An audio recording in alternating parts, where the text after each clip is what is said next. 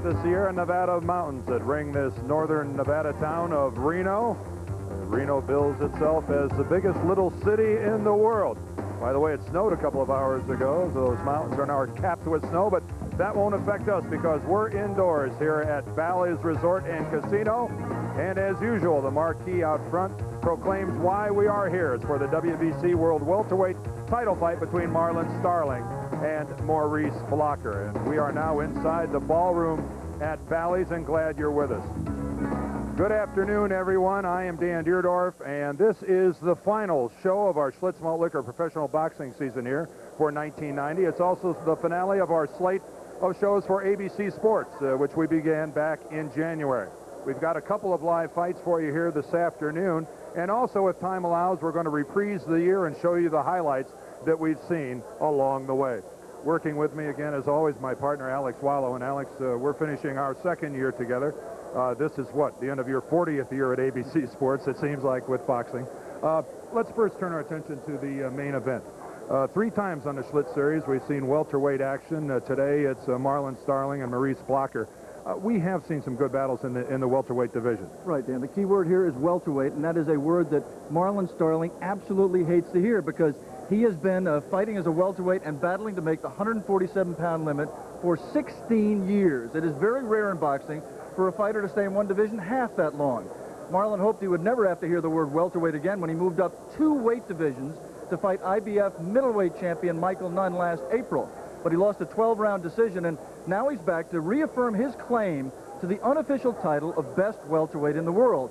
And that means diet and a lot of hard work for Marlon, which makes his trainer, Freddie Roach, very happy. Freddie says Marlon was much too fat and comfortable against Michael Nunn. Now he is lean and mean, and both trainer and fighters say, Dan, that a nasty Marlon Starling is bad news for Maurice Blocker. Well, you're right, and Marlon Starling, all along we've been saying he's the guy to beat in the welterweights. We'll see how he holds up this afternoon. First, the preliminary. We're going to do that in the junior middleweight division. We were here in Reno last time to see Aaron Davis and Mark Breland. Can we expect anything like that today, Alex? Well, I really don't think so. It doesn't figure to be that kind of a fight, but that upset by Aaron Davis really did breathe new life into this welterweight division, Dan, and it makes this fight more significant for the welterweight picture. For one thing, there is now a champion in this division that Marlon Starling has not beaten, and Aaron Davis immediately in the ring afterwards, in an interview, challenged Marlon Starling to fight him. But the bigger picture is this. A lot of boxing people wonder about Marlon Starling, who will in fact be 32 years old in 10 days. They wonder if he still has what it takes to dominate this division. Is he beginning to fade? If Marlon gives one of his uninspired, just do enough efforts today, a lot of people may jump on the bandwagon of IBF champion Simon Brown, who's here at ringside today. As for Simon Brown's former stablemate and good friend, Maurice Blocker, the challenger today, he was untested and unprepared to win when he got his first shot at a title 3 years ago. He switched his team to promoter Butch Lewis, manager Michael Spinks, the former light heavyweight and heavyweight champion, and 79-year-old trainer, very respected trainer, Eddie Futch. Maurice has been very carefully matched with 7 safe opponents since the loss to Hunnigan in 1987, and will know very soon whether he is now prepared to make the big step up in class. The odds, Dan, are a surprisingly close 2-to-1 favoring the champion Marlon Starling. Yeah, you're right, Alex. Maurice Blocker is already in the ring. We're awaiting the arrival of Marlon Starling. While we wait for Marlon here on our Schlitz Malt Liquor Professional Boxing Series, let's take this break. Listen to my nephew. He's going to be... I guess we should have expected a championship delay, making his opponent wait. 45-6-1 with 27 of those 45 wins being knockouts. Let's take a look at the tail of the tape. And you see here, of course, the tremendous height advantage enjoyed by Maurice Blocker, over 4 inches taller than Marlon Starling. Marlon Starling, 31. He'll be 32 later this month. The WBC rules are in effect here today. Scoring is on the 10-point must system. The 3 knockdown rule is not in effect. The standing 8 is not in effect either. A fighter cannot be saved by the bell except in the final round, and only the referee can stop the fight. And the referee here today, a familiar face in Nevada fights, that is Mills Lane. And the 3 scoring judges, Miguel Donate, Chuck Giampa, and Lynn Carter. And here is our ring announcer. There's Michael Spinks.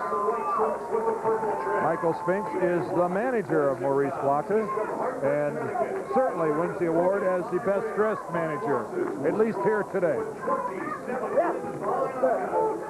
Dan, we constantly talk about how important it is for fighters to get off first, to initiate the action, to dictate the pace. Marlon Starling, who you see being introduced there, is not that kind of a fighter. He is a counterpuncher. He likes to let you punch first and then take advantage of the opening that your punch creates. The trainer for Maurice Blocker is Eddie Futch, who once trained Marlon Starling, knows him very, very well. And he does not want, he says the way to beat a counterpuncher is to make him lead, to sit there and wait. So the good news is we have perhaps the best welterweight in the world against a legitimate top 5 contender in the ring. But the bad news is because of those styles, this could be excruciating to watch. Somebody is going to have to take the lead. Good work, guys. Thank you. Well, Maurice Blocker certainly came out of the blocks in a hurry. He was the first to the middle of the ring. But you're right, if both of these try to settle into a counterpuncher's role, if we employed the punch stat, I don't know that it would suffer a meltdown here this afternoon. With two fighters with white trunks, we will say Maurice Blocker is the taller, and very quietly, so he can't hear us, the bolder of the two fighters.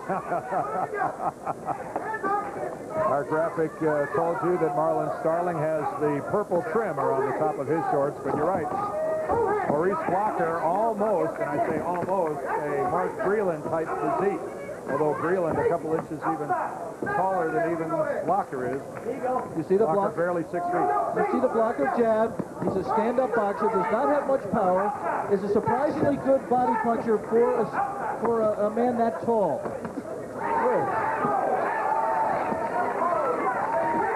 There, I think you saw a combination that Marlon Starling will attempt to use periodically during this fight, a right to the ribs and then follow it right up with a right uppercut.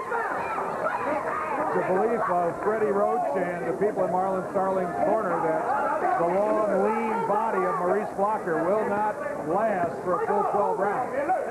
We should set up that storyline also. We said that Eddie Futch in Blocker's corner formerly trained Starling. When Eddie and Starling Marlon had a falling out, Freddie Roach, who was a former fighter of Eddie Futch's, who trained under Eddie Futch for 9 years, worked as a fighter, a featherweight under Eddie Futch for 9 years, and then when he retired was made an assistant trainer by Eddie Futch, chose not to go with Eddie when Eddie walked out of Marlon's camp and stay with him. He did the same thing when Eddie had a dispute with Virgil Hill. And that, of course, if you recognize Freddie Roach, is where you've seen him the most here on ABC, in the corner of the light heavyweight champion, Virgil Hill. This is the first time the two men have trained against each other. Oh, good right counter punch that time by Marlon Starling. Lands flush on Blocker's head. And Maurice Blocker letting his gloves come down a little bit, Alex. Yeah, and watch what he does when he jabs. He brings his left back very low. He just drops it completely when he jabs. And when you're in against a counterpuncher like Starling, that is a very bad tactic. A habit you'll be well advised to overcome. Still in the first round, this championship fight scheduled for a dozen. And already the gloves perilously low on Maurice Blocker.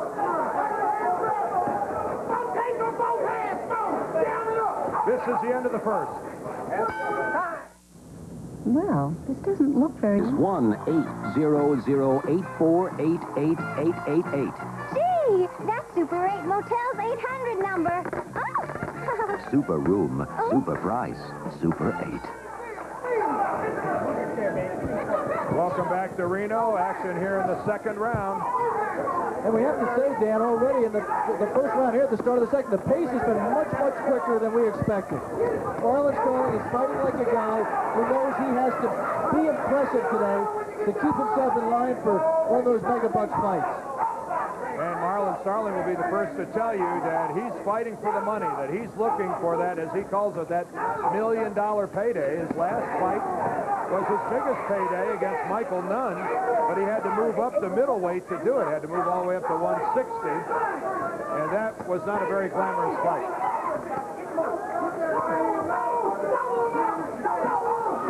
There is Eddie Butts, one of the trainers of Maurice Blocker and one of the grand gentlemen in the world of boxing. 79 years old. He's starting to put on a little weight right now, but he used to tell people the truth that he once sparred with Joe Louis back in Detroit. At that time, it was hard to believe. He is inching slowly towards heavyweight. Well, when you're 79, I guess you can do whatever you feel like. The pace has picked up here in the second round. You see Marlon carrying his left pretty low. He may be trying to draw a right hand and then look to shoot a counter. See him leaning back there? Sometimes you try to give your opponent the impression there's an opening, let him bleed, take the lead, and then take advantage of the opening that his punch was. Oh, and there's a mouthpiece of Marlon Starling. It was an uppercut by Maurice Blocker. A left uppercut blew the mouthpiece right out of Marlon Starling's mouth. The rules say that in lull in the action, the referee will step in and replace the mouthpiece, and that's what Mills Lane is doing right now. From Maurice Blocker's point of view and from the crowd's point of view, that was not a sufficient lull. Maurice Blocker had his man in a little bit of trouble, and he should have been allowed to continue. Right, as long as the fighters are exchanging blows, the referee can't step in. He has to wait for a break in the action. Well, I think in Mills' defense, then, they had stopped punching, but they were not clinched. I think by the definition of the WBC, there was a lull in the action. So there was no lull in that uppercut. Oh, and a good right-hand counter by Marlon Starling. That was respect time. Yeah. Maurice Blocker is not known as a puncher. He has knockouts on his record, but he has not shown real power in the past. He has shown a good chin. He does take a good punch. He has never been down, and I've never seen him hurt, Dan. We should repeat, the only quality opponent up until now was that title fight with Lloyd Huntington. Yeah, that's a 31-1 record that you don't get overly excited about. Well, the end of the second round, and things have picked up nicely. Well, here's Blocker's best punch of the fight. Watch the left uppercut right on the chin, and there goes Marlon Starling's mouthpiece. The bell sounds, and we're underway here in the third. And Mills Lane is about to get angry. He is, and Mills Lane does not like to lose control of a fight. Alex, you call that right, and Mills Lane's going to call them together. When he finishes with this one, he can go over to the Middle East, because I don't think he's going to turn these guys. Jab, get the jab going. Mills Lane does not have a great sense of humor in the ring. Oh, a good left hand there by Blocker. Marlon Starling has a reputation as the best defensive fighter in boxing. He is trying to be more aggressive here, and he's getting hit with many more punches than he's used to. Whether that's a function of a change of style or a function of his deterioration, I don't know. You're right, Alex. It's not the Marlon Starling that a lot of fighters and fight fans have grown accustomed to seeing. And, you know, you mentioned earlier about him looking for the big payday. Could this be a conscious effort to change his style to make it more entertaining? Well, I think it is. And I think right now he may decide that he should go back to what he used to say his old strategy was. I'm not here to please fans, I'm here to win fights. Better be ugly and win than entertaining and lose.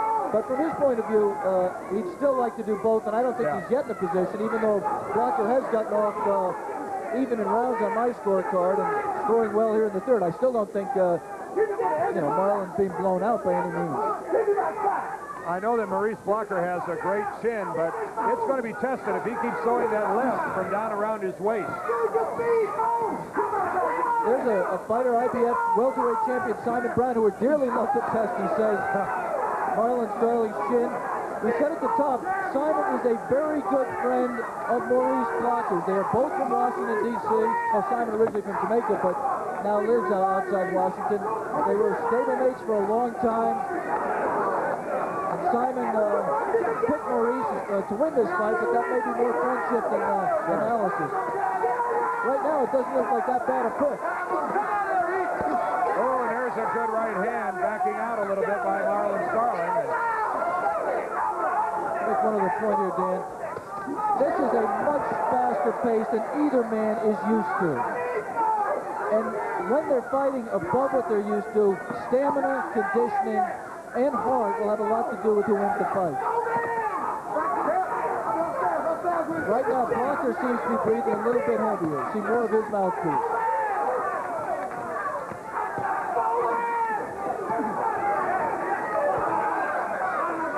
This is action at the end of the third. Remember, we're here for 12. Come on along, I'll take this.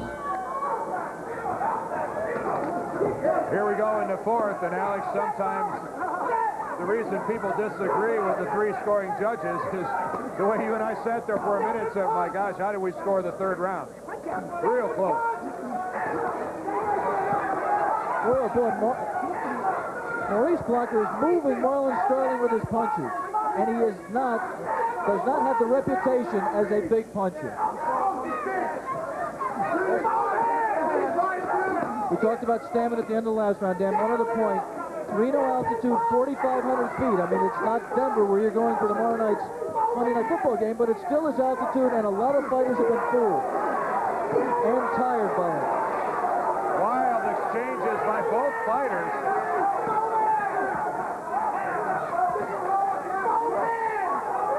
A much faster pace than we expected. Low blow there by Blocker. Yep. And there's the warning from Mills Lane. Please get it up. Oh, and there's Blocker just grabbing Starling by the back of the head and pulling him forward. Believe it or not, Maurice Blocker, for a man that tall, actually got penalized a point in his title fight with Lloyd Huntington for low blows. Blocker quick to say that the reason he lost that fight was he took it on very short notice. Yeah, he should blame his good friend Simon Brown. Yeah, that's exactly right. Simon Brown was scheduled to go over to England to face Lloyd Huntington, had a hand injury 10 days before the fight. Maurice Blocker took it on very, very short notice. A reminder to our local ABC stations that at the end of this round, we'll be taking a station break. This round is the fourth. Dan Deerdorf and Alex Swallow with you ringside from Bally's Hotel and Casino here in Reno, Nevada. The WBC welterweight championship of Marlon Starling is at stake. Maurice Blocker just warned by referee Lane not to push off with his slug. They're flipping the jab, and that's a lazy jab, and it comes back pretty low, and I'm really surprised Marlon has not been able to counter it. It's a lazy jab, Alex, and it's also, again, coming low. It's not really, it's coming from down there by the hip. The other thing you would expect is that so much of this fight has been fought on the inside. You would expect Marlon Starling to absolutely eat Maurice Blocker up on the inside. That has not been the case. And when you listen to Starling's camp before the fight, that was their #1 game plan. Work the body. Work that long, lean frame, and another solid right counter punch by Starling. Right to the ribs. And again, Blocker breathing heavily. Well, if he absorbs a whole lot of body punches like that, you're darn right he's going to breathe heavily. Now, Marlon Starling... Slitsmall Liquor Professional Boxing featuring the WBC World Welterweight Championship will continue after this. You can buy this house in West County, or you can cross the...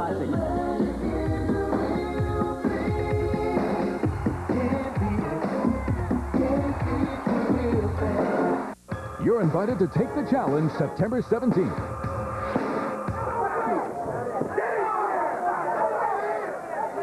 Action in round number 5. Marlon Starling with the purple trim at the top of his white shorts. Maurice Blocker wearing the all-white. Blocker the taller of the two, and as my colleague Alex Swallow told you, for identification purposes, the balding gentleman. Oh, and another right-hand counterpunch by Marlon Starling, who has really been hurting Blocker with that right hand in the counter to the body. I started to say, Dan, at the end of the fourth round, the last round, that I really thought that might have been a turning point. Marlon really started to take over seemingly at the end of that round. Ooh, and you saw that right hand again snap the head of Blocker. And I think you might have seen just a trace of a smile from Moochie, Marlon Starling.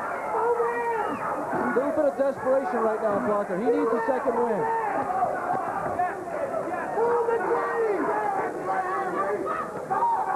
And the body punches from Marlon Starling are not helping him. And that was all Eddie Futch, not Eddie Futch, that's all that Freddie Roach talked about. In Marlon Starling's corner, that last break was Work the body, work the body. You're starting to break this guy up inside. Keep it up. And he said something else that is very rarely heard in the corner. He said, you're using the jab too much. Very few trainers will tell their man to stop jabbing. He wants Marlon inside with power punches, as you said, trying to break him up and trying to rough him up.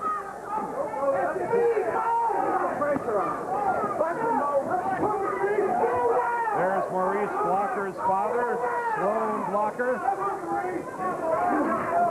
What an agonizing position to be in, to sit there defenselessly and watch your son take some of the shots that Maurice Blocker's taking here from Marlon Starling. And Maurice, still an excellent fight to this point, Alex. his dad was not cheering at all, but Maurice is doing a lot of talking in there. I don't know whether he's talking to himself, trying to rev himself up, or talking to Marlon, but see him? You see Blocker mouthing words, and not uncommon for a fighter to talk to himself, or an athlete really in any sport. Very seldom, though, do you talk to yourself and say, great job. You normally talk to yourself because you're upset. He's trying to find the rhythm. You could hear the groan go from the audience at that right hand from Starling that missed. Steve Marlon with the left arm right down. He's trying to throw a right hand. I don't know whether he's looking to hook or bringing his own right hand back. The closing seconds of round number 5. Gravity. Both fighters move to the middle of the ring for the 6th round of this 12-round championship fight here on our Schlitz Malt Liquor Professional Boxing Series on ABC. I'm Dan Deerdorf along with Alex Wallow. We're at Bally's Hotel here in Reno. The reason these guys are here is a shot at Marlon Starling's belt, the man on the left, the WBC welterweight champion. Alex Wallow, your assessment of what's happened so far? Well, it has not been, with a capital letters, an excruciating fight to watch thus far. It's been a much better action fight than we expected, because both men have gone out there and been aggressive in going after what they both need. Maurice Block on the left wants the world championship. Marlon Starling not only wants to keep his title, but he wants to put himself in a position for big money fights down the road against an Aaron Davis or a Julio Cesar Chavez or a Meljic Taylor. You see a lot of grease on the eyelids, or the upper eyes of Marlon Starling. They've also used end swell on his left eye, puffiness predominantly on his left eye.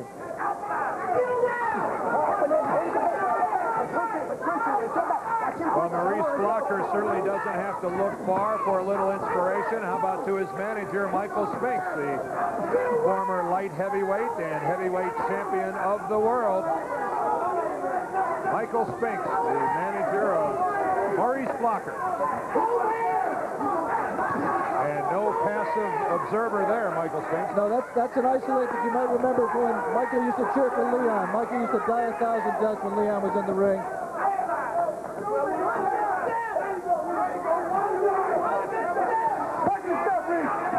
He says, we talked to Michael, he says he is comfortable in his retirement, but there's a little something in his voice that gives you the impression that he is not 100% committed to it yet.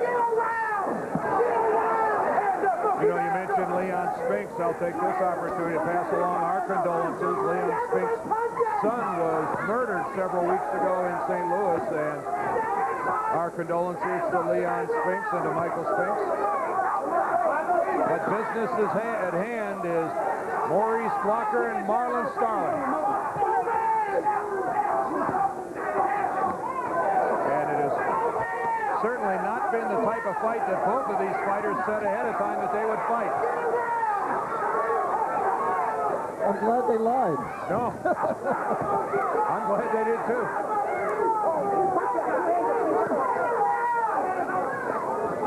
And again, Blocker just wrapping up Starling. If we end up going the distance, when you hear the bell, we'll be halfway there. Referee Mills Lane says, let's get going here in the 7th round. Halfway, I got Starling up by a point.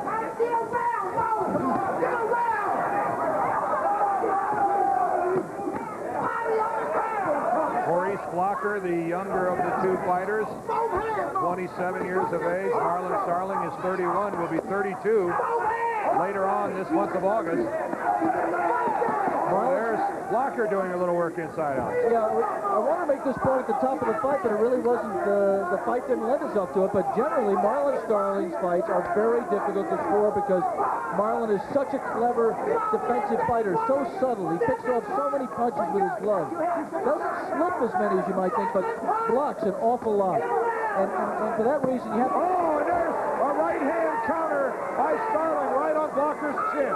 I was going to say, for that reason, you have to concentrate very, very hard in scoring a Marlon Starling fight to see what the opponent's punches get home.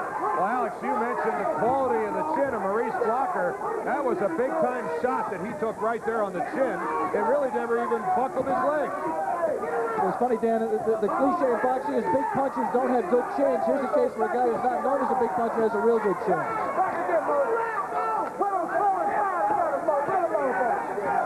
We should also point out that, with the exception of the first Mark Breland fight, Marlon Starling is not a huge one-punch knockout guy.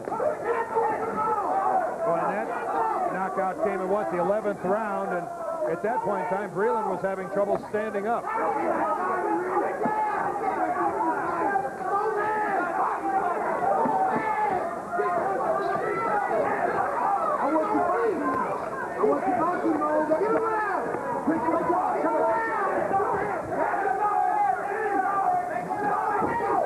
We're in the 7th round.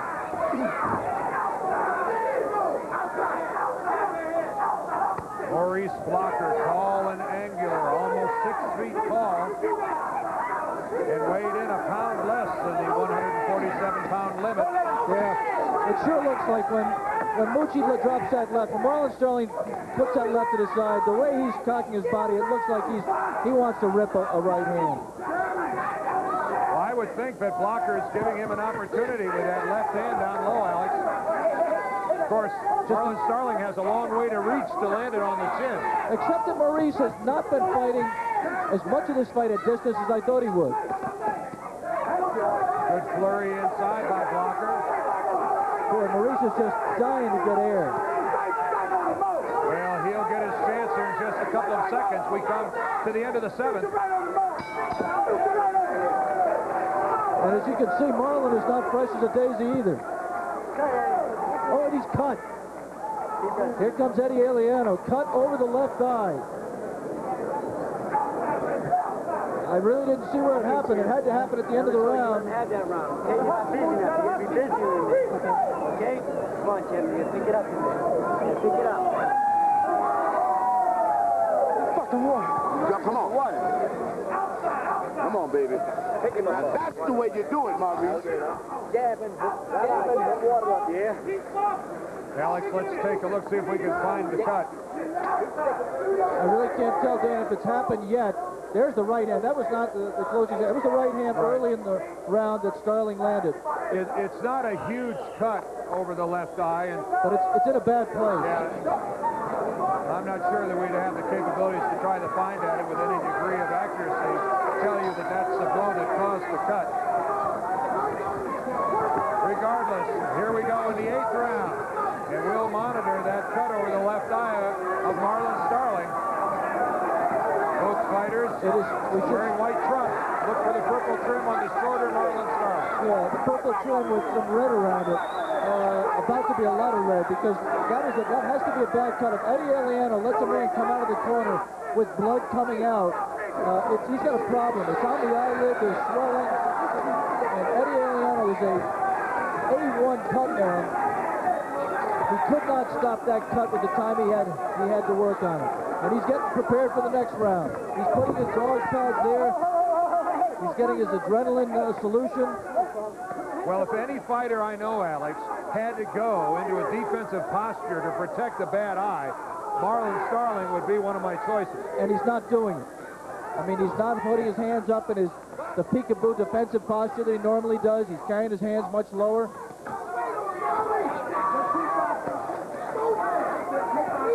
Well, maybe that's an indication that the cut isn't bothering Marlon Starling. Well, it may be. It may also be that he's just not adjusting well to it. It may also be that his arms are tired.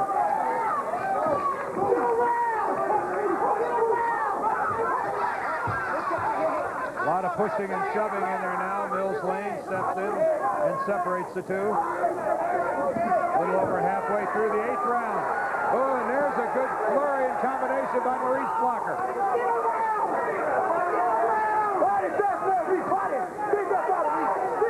And there's Marlon Starling covering up.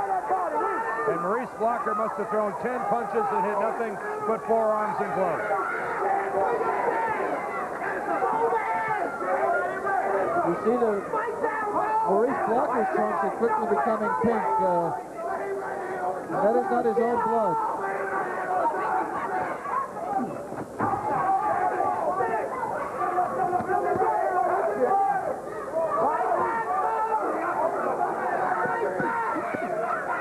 Good combination, a pair of left hands to the ribs by Blocker. Real good combination by Maurice Blocker. And nothing scoring coming back from Mucci. Now he's landing on the inside. Marlon Starling operates with a pair of nicknames, Mucci or the Magic Man. That's the nickname that's embroidered on his shorts. Let's give credit to these two fighters, Dan. We badmouth this fight at the top, and they're both dead tired right now, and they're just fighting their hearts out. Eddie Aliano will be busy again on the left eye of Marlon Starling in the break here between the 8th and the 9th. We tested STP. Eddie Aliano has left a great deal of white substance over the left eye of Marlon Starling, and I think Maurice Blocker was kind enough to go ahead and remove it already. I don't know if that was cotton or... No, that's not cotton. There's tape coming off Blocker's glove. I got tape, Bob. Come here. Here's a funny thing. Hey, Marlon. I talked to Eddie Fudge when we interviewed him before the fight about why so many fighters are having tape problems. I mean, we've looked at a lot of old fight films. I can never remember an old fight film, tape coming off a fighter's gloves. And I said to Eddie, is this a function of bad tape, or there's the cut? You can see the problem. Come on, here we go. Good look at the cut right in the eyebrow of Marlon Starling. Go ahead, finish your tape. I'm sorry. Well, anyway, Eddie said, I've never had a fighter of mine have a problem with tape in his glove. And here Maurice Blocker's tape is coming off. I really don't understand it. Oh, and it's Marlon Starling now picking up the pace. Boy, we got a good look at that cut. To this point in time, it's been effectively controlled by Starling's corner. It doesn't seem to be swelling up. It doesn't appear to be on the verge, Alex, of obstructing any of his vision. Well, he's a fighter who generally puffs up, especially against long-arm fighters like Maurice Blocker or Mark Breeden. He's been very puffy. He has been cut, I believe, in his right eye before. I don't remember being cut in his left. If you can cut, though, without that balloon-like swelling that we've seen, Aaron Davis had it, Paul Hodgkinson, fights we've seen earlier this year. If you can cut without swelling, it'll be a plus.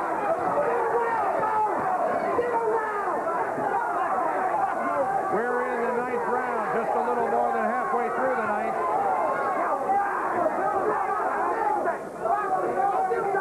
We will stay here between the 9th and the 10th rounds and follow Marlon Starling into his corner so you can see firsthand how they'll administer to that cut. Let me tell you one thing. Eddie Aliano, as we've pointed out here and many other times, and other people have too, it's no secret, he's a great cut man. Marlon Starling has to help him. I mean, the best cut man in the world can't help you if you let your man hit you right on the cut with the first punch of this round. You put your head in there at close quarters, and you don't hold your hands up. I mean, if anybody could, there you see Marlon protecting it, but if anybody, you would think, could consistently protect a cut, it would be Marlon Starling, and yet he is not. Very right good now, point. Mills Lane wants the doctor to look at this cut again. Mills Lane stopping it here in the 9th for the ring doctor in attendance to look at the cut. We've got 35 seconds left here in the 9th. But Alex, you made an excellent point. Oh, and another good right hand counter over that lazy left of Blockers. This time, Starling's punch landed on the head. Marlon is fighting now with desperation of a man who thinks this fight may be stopped by that cut. Well, the cut is bleeding. We will check between rounds again to find out. I'm sure it's not, but just to make sure that the referee Mills Lane did not rule that that cut was caused by a bunt. Again, a reminder that we're going to stay, and we'll go to Marlon Starling's corner. There's the bell ending the ninth.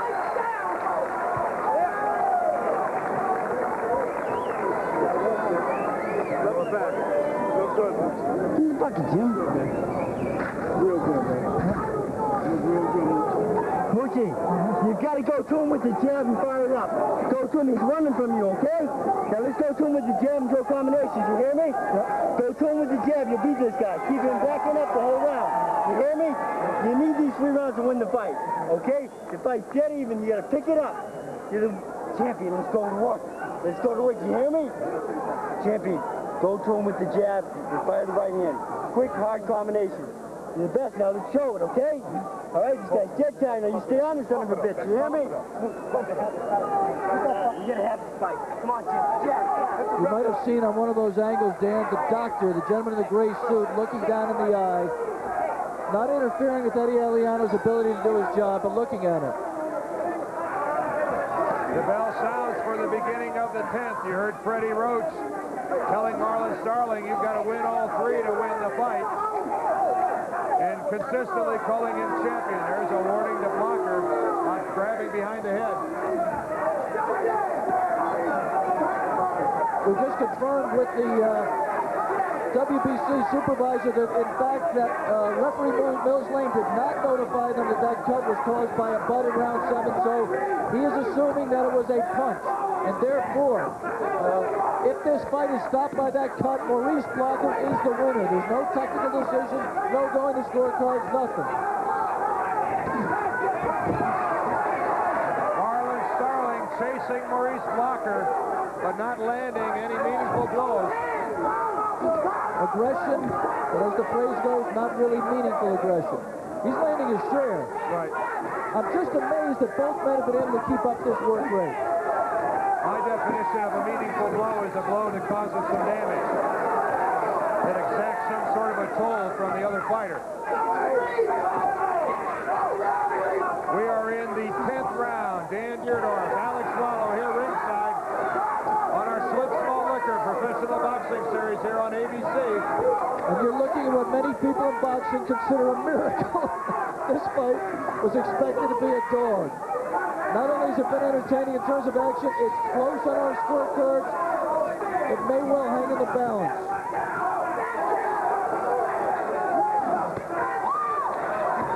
There was good work by Starling of covering up and attempting to protect that left eye.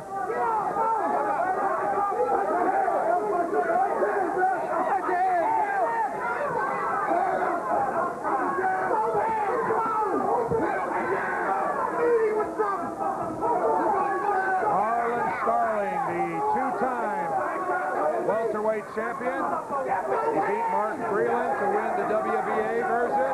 He then beat Lloyd Hunnigan to win the WBC title that he now has.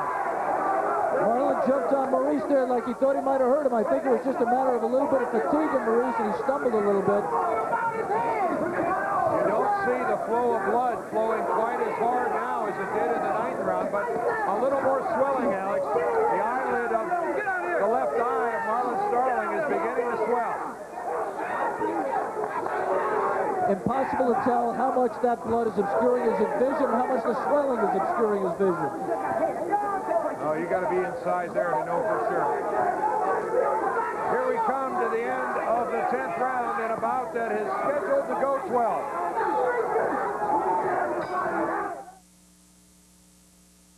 And look at the blood pour out of that cut over the left eye of Marlon Starling. Let me tell you something. Eddie Aliano put everything in there but axle grease, and he just couldn't do anything, even temporarily, to stem the flow of blood. No, Marlon Starling now has to fight, 1, to protect himself, but 2, he's got to be concerned about a ring doctor stepping in and stopping this fight. We're in the 11th, and right now the cut is bleeding more profusely than it has bled this entire fight. And Maurice Blocker didn't help it any there with that right hand.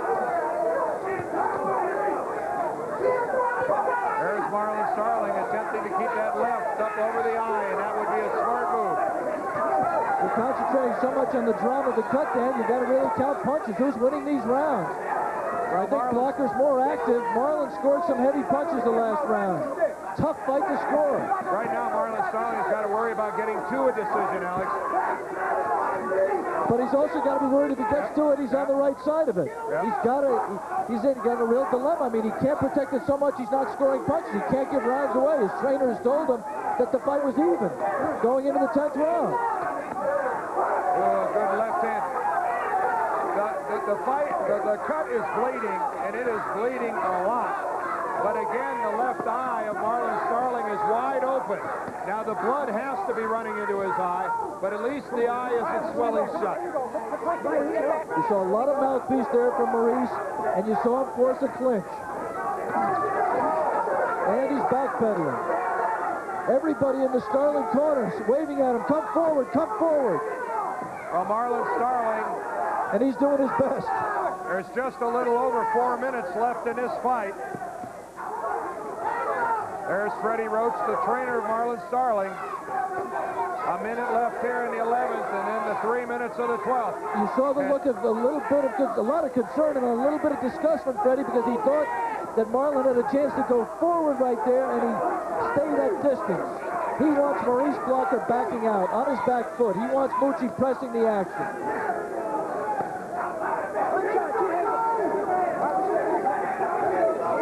These two have kept up an active pace from the opening bell of this fight. There was another good right hand from Marlon Starling. Both fighters started with white shorts. They're both now red, but it is all the blood from Marlon Starling that's doing the job on both of them. That time, even though there was a clinch, Marlon was smart enough to put his head on the other side to protect his left eye. We're going to stay here between the 11th and the 12th. And again, we'll follow Marlon Starling into his corner to see what Eddie Aliano can do with that cut.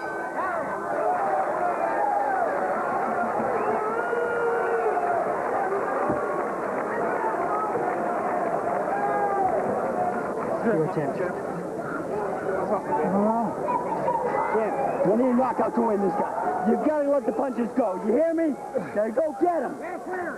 Jim, you got to let all big shots go to his head. Let's go. You got to let that right hand go. Let it go. You need to get this guy in the deck to win this fight. Don't forget, tomorrow night I'll catch up with Al and Frank at Mile High Stadium in Denver. This is no summer rerun here. This is the 49ers and the Broncos, a rematch of Super Bowl 24, 8 o'clock Eastern tomorrow night, 5 o'clock Pacific, right here on ABC. Okay, that's it. All right, this is out. Don't you get careless in there. That's the corner of Maurice Blocker. Don't you get careless.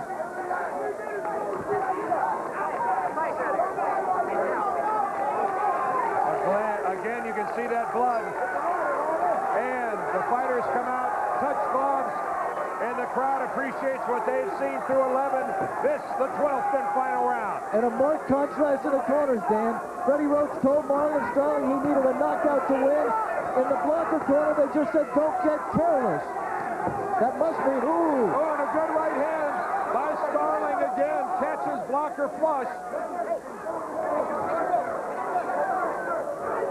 And then hanging on was Marlon Starling. We talked earlier about the chin of Maurice Blocker. He certainly has had ample opportunity to display it here today. He's taken some good shots, and he has not wavered. Needless to say, of the two fighters, Marlon Starling showing much more wear and tear. Marlon is not right now fighting like a man who thinks he needs a knockout to win. He may be trying to draw Maurice up to the right hand, but he just isn't putting it together at this point. Whether Freddie's right or not, I don't know. Freddie may just be trying to inspire a big effort.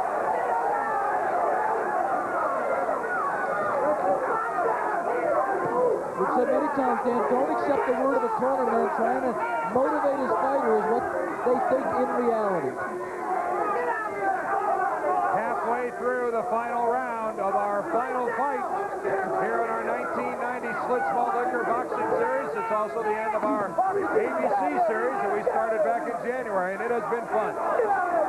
And this has been an excellent effort by both these fighters. Keep boxing, just box.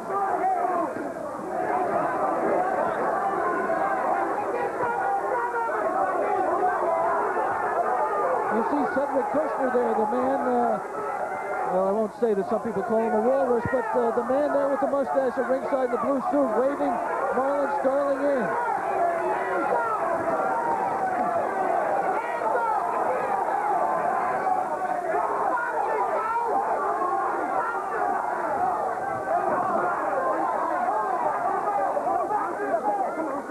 If this fight lasts another 30 seconds, what we're going to do is immediately leave and go to a commercial break and then come back and get the decision.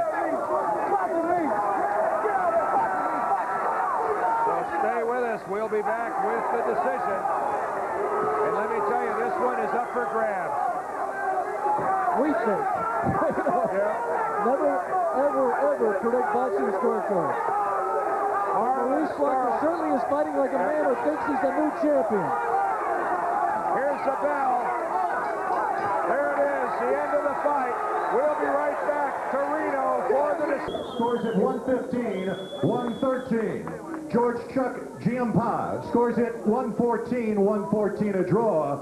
And Judge Lynn Carter scores at 115, 113. Winner by majority decision and new WBC welterweight champion Maurice Blacker.